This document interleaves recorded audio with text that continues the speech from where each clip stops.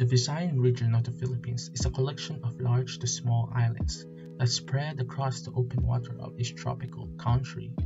Most tourist places here are beach-themed resorts and restaurants, which is an excellent location for spending time to relax during the summer vacation.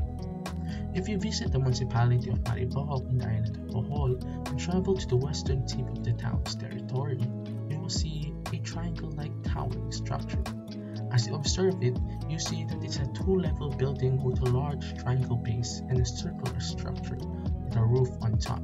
Looking closely to the open doorway of the structure, you see a short Spanish inscription, and after translating it, it reads, Castillo de San Vicente Ferrer, in this Punta de la Cruz, whose title and tree of the Holy Cross have been venerated since the time of the Spanish conquest, until today in this town of Mariboc, with devotions to the Station of the Holy Cross, 1796. If you haven't guessed it yet, this structure is known as Fort San Vicente Ferrer, or its more common name, the Punta de la Cruz Watchtower, which are old relics of the past during the Spanish colonialism and during piracy of the Philippines, that will be discussed in today's video.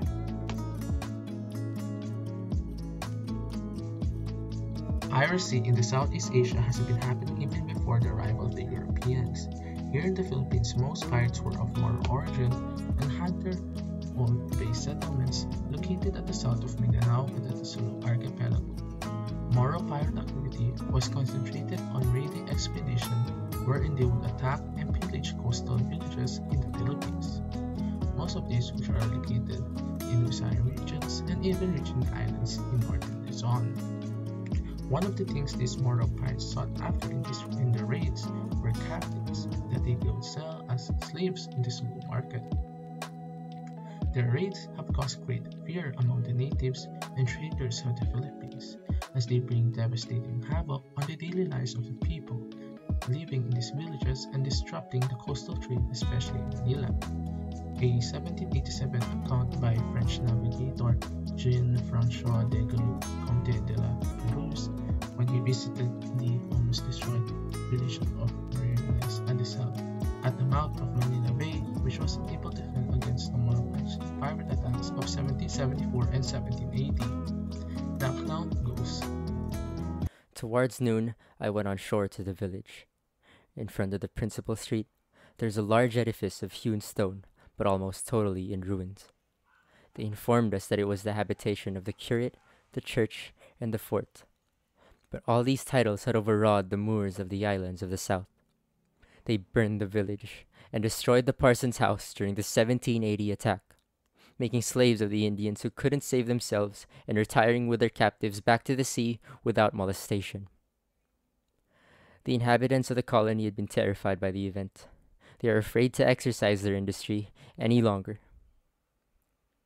The lands are almost overgrown with weeds, and the parish so poor that we could purchase no more than a dozen fowls and a small hog. From 1768 to 1800, the Moro pirates will use the islands around southern Luzon as a large network of bases. These islands include that of Burias, Masbate, Capul, and Catanduanes. They will usually launch with a fleet of 40 to 50 prahus and will carry a complement of 2,500 to 3,000 men, supplemented with an assortment of arms and carried heavy artillery. With this force, they will be successful in their mass attacks and were able to destroy many coastal towns and villages. Some of these villages include Virac in 1755, Quinyagan in 1767, Mahobac in 1781, Obion in 1793, Baler, Casiguran, and Palanan in 1798 were reduced to ashes.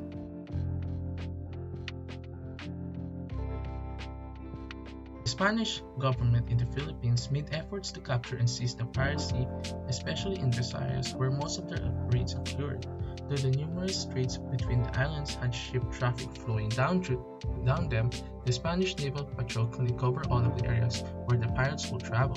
It was also due to the poor communication lines and the distance of this place caused strain and limits to the information gathered by the government. causing a slow response time to help the weak coastal villagers.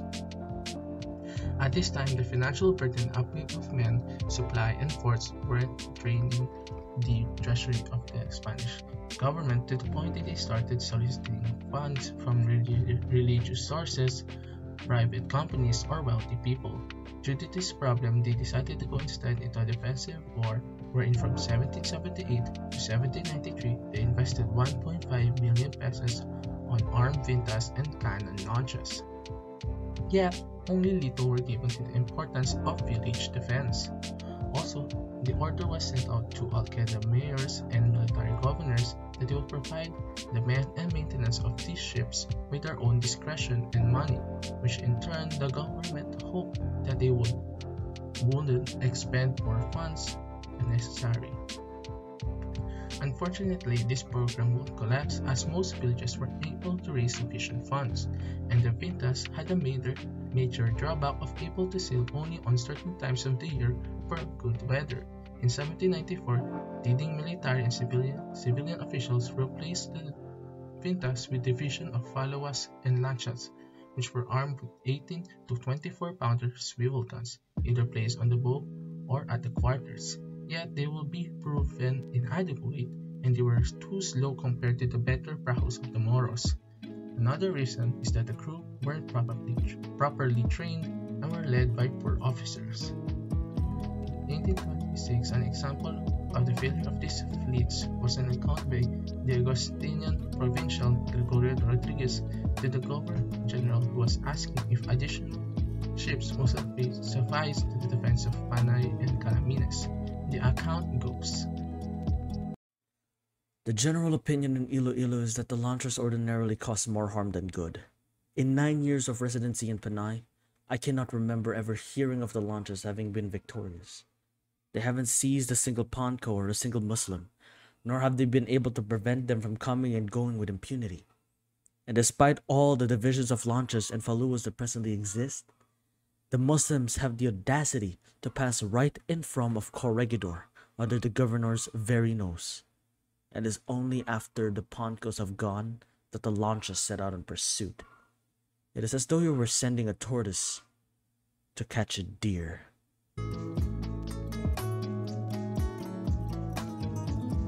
Due to the lack of support from the government, a few friars began to defend their own villages. A famous friar who would contribute to the establishment of defenses was Julian Bermejo, who was the friar of Valdeon in southern Cebu from 1804 to 1836. He constructed most of the Baluartes and bulwarks in Cebu, which rest from Carcaret to Santander.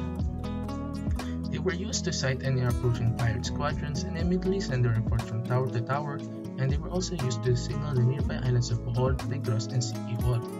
These signaling devices would include the use of flags, bonfires, or bells. They would also organize the construction of 10 barayan, which are large boats from the towns of Argao, Dalaguete, and Simbuga as part of a coastal patrol fleet. Friars soon became military commanders that defended their own villages and congregation from the Moro pirates. In this part of the video, we will now discuss how the baluarte or watchtower was used during a billing raid done by the Moros. The baluartes were an integral part in the system of defenses as they served as communication outposts and important strongholds in coastal villages.